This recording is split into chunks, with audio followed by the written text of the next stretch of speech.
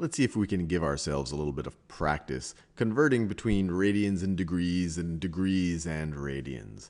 And just as a review, let's just remind ourselves of the relationship. And I always do this before I have to convert between the two. If I do one revolution of a circle, how many radians is that going to be? Well, we know one revolution of a circle is 2 pi radians. And how many degrees is that if I do one revolution around a circle? Well, we know that that's 360. I can either write it with a little degree symbol right like that, or I could write it just like that.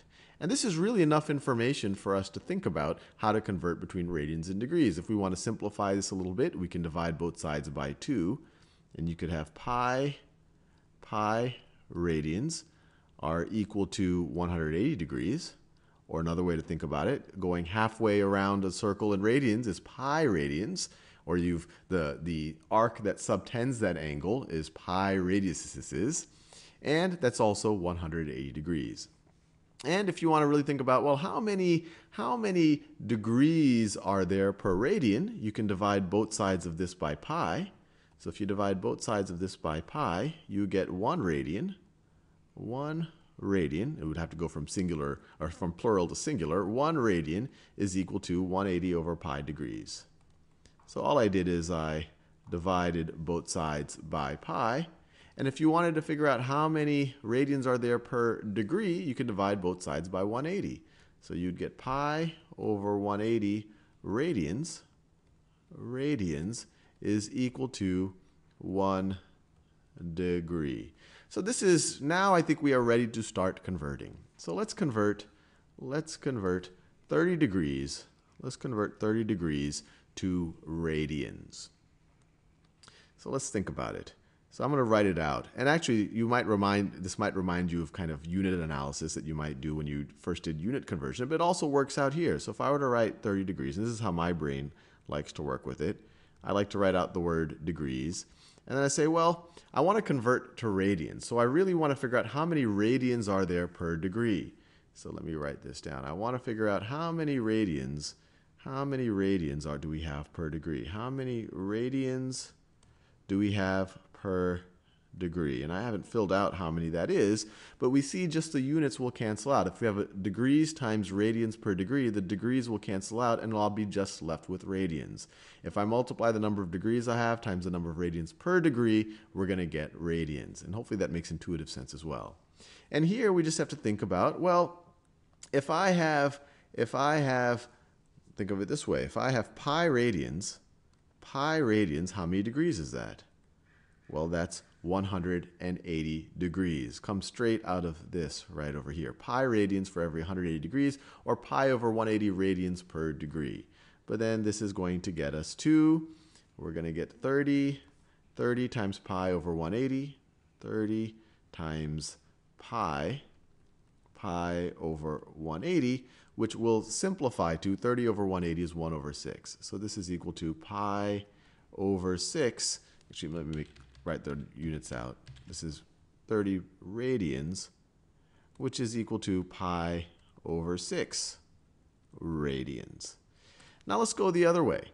Let's think about if we have pi over 3 radians. Pi over 3 radians, and I want to convert that to degrees.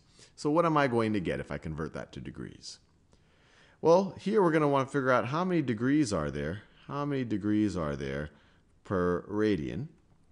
And one way to think about it is, well, think about the pi and the 180. For every 180 degrees, you have pi radians. 180 degrees over pi radians, these are essentially the equivalent thing. Essentially, you're just multiplying this quantity by 1, but you're changing the units. The radians cancel out, and then the pi's cancel out, and you're left with 180 over 3 degrees. 180 over 3 is 60, and we could either write out the word degrees, or you can write degrees just like that. Now let's think about 45 degrees. So what about 45 degrees? And I'll write it like that just so you can figure it out figure out with that notation as well. How many radians will this be equal to? Well, once again, we're going to want to think about how many radians do we have per degree. So we're going to multiply this times, well, we know we have pi radians. We know we have pi radians for every 180 degrees. For every 180 degrees, or we could even write it this way, pi radians for every 180 degrees. And here, and this might be a little less intuitive, the degrees cancel out, and that's why I'd like to usually write out the word, and you're left with 45 pi over 180 radians. Actually, let me write this with the words written out. For me, that's more intuitive when I'm thinking about it in terms of using the notation. So 45 degrees times, we have pi radians for every 180 degrees. For every 180 degrees. So we are left with, when you multiply, 45 times pi over 180. The degrees have canceled out, and you're just left with radians. Radians, which is equal to what? 45 is half of 90, which is half of 180. So this is 1/4. So this is equal to pi over 4 radians. Let's do one more over here. So let's say that we had negative pi over 2 radians. What's that going to be in degrees? Well, once again, we have to figure out how many degrees are each of these radians. We know that there are 180 degrees for every pi radians. So we're going to get the radians cancel out, the pi's cancel out. And so you have negative 180 over 2. This is negative 90 degrees. Or we could write it as negative 90 degrees. Anyway, hopefully you found that helpful. And I'll do a couple of more example problems here, because the more example for this, the better, and hopefully it'll become a little bit intuitive.